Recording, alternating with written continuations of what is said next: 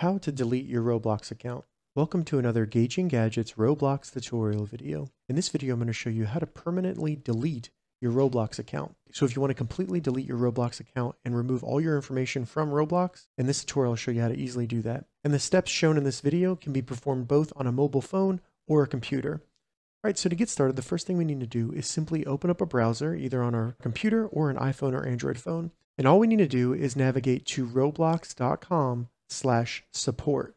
And you can log in if you want to, but you don't have to. Once you get to roblox.com/support, go ahead and fill out the contact information in the form if needed. And then to request that your account be deleted, go down to where it says issue details, and under what device are you having problems with, you can select anything here. I recommend selecting whatever device you're on. So I'm on a PC, but if you're on an iPhone or an Android phone, select that accordingly.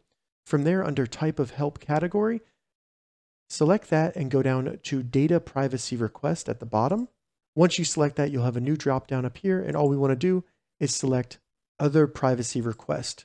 From here, in the description of the issue, just type please delete my account and delete all of my account data. From there, all you need to do is select submit.